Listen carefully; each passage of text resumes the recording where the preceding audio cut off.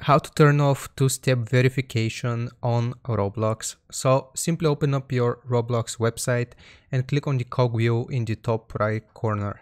Then from here, we want to select settings. So from here, go to the second tab, which says security. And if you have two-factor authentication enabled, one of those will be turned on.